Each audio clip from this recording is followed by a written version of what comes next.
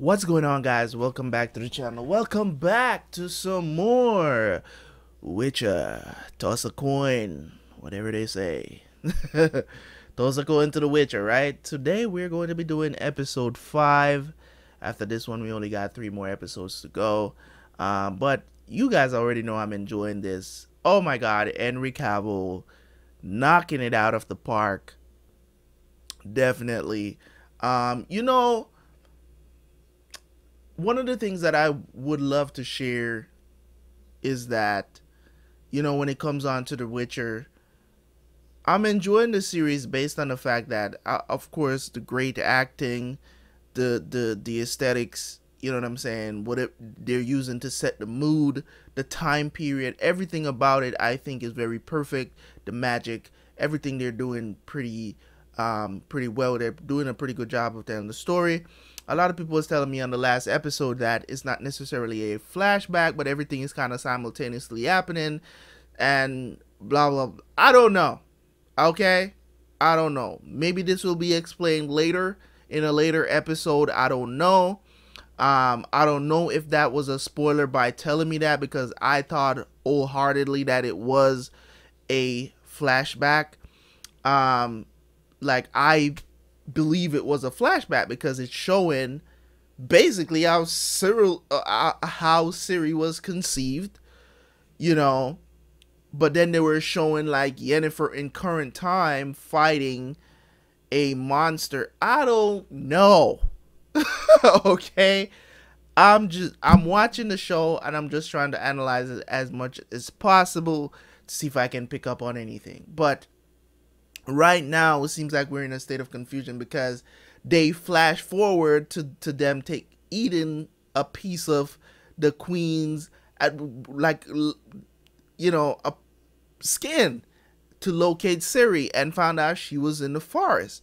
So that's why I was thinking they just wanted to show the connection between Geralt and Ciri before they actually meet back up again as Destiny, right? So that's what I was thinking. But I guess some people are saying everything is occurring simultaneously, which is ridiculous to me. But at this point, from my point of view, but we'll see what happens. Maybe there's some explanation in this episode coming up, but we'll see what happens. So let's go jump into it, and I will see you guys right back here for the review. Tell somebody I'm doing full reactions over here, man. Let's do it, man. What are you talking about, man? Yeah, man. See you guys over there.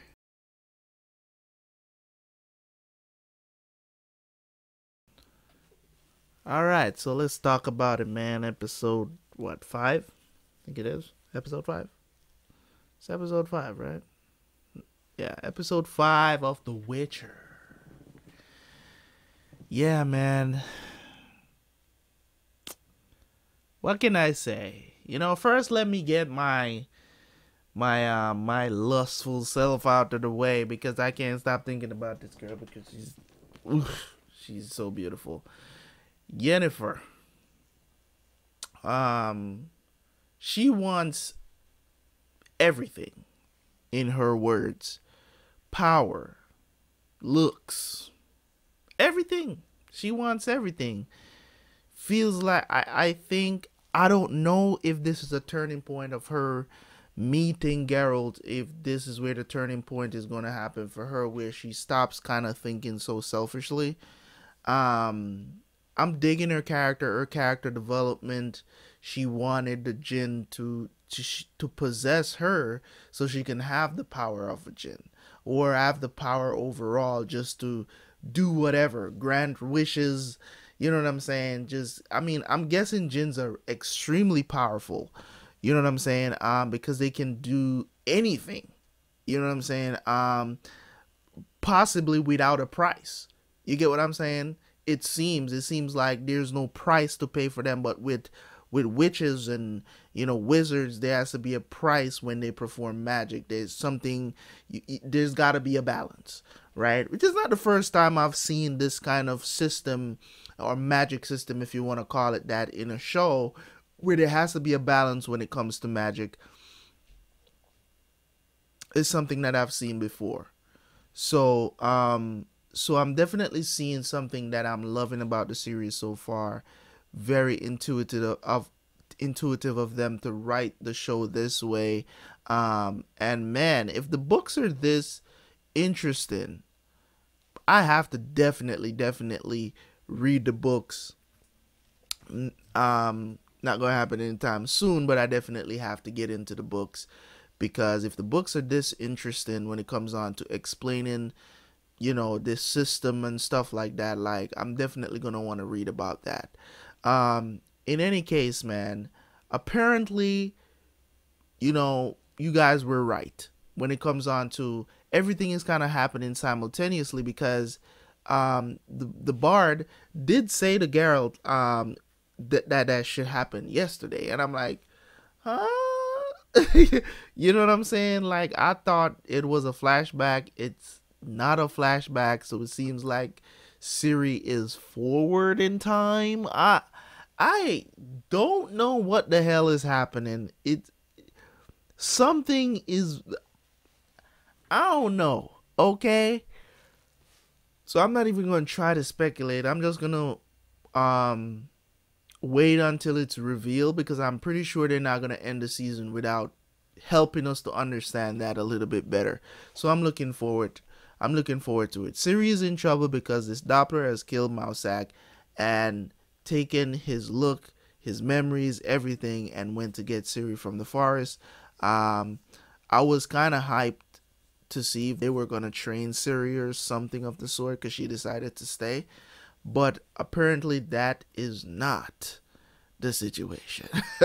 Right? So it was great to see Geralt and Yennefer finally coming together, because we know they become a very strong couple in the series. I'm pretty sure that just as much as it is shown in the video games, it is shown, it happens in the books, that this unquenchable love that they have for each other, that I one of the relationships that I loved the most when I was playing the video game. So I'm pretty sure it's the same in the books. Maybe not the same story, but I'm pretty sure that they wouldn't change that kind of relationship. You get what I'm saying? From the books to the video games. You know what I mean? I'm pretty sure they wouldn't mess that part up. Too many people would be mad about them doing that, so they wouldn't change something like that. I don't believe so. So I'm glad that they hooked up finally.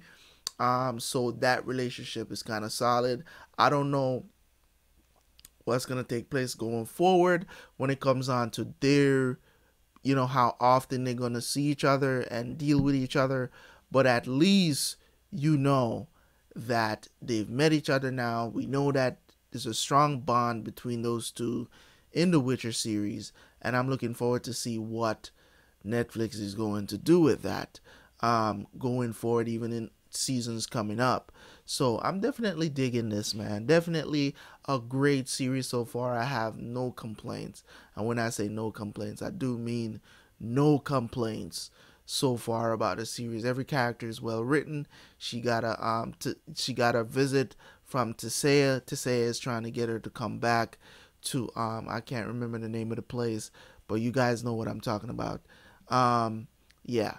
So trying to get her back, but you already know Yennefer ain't going back to the coven, if you want to call it that. She ain't going back to the coven, okay?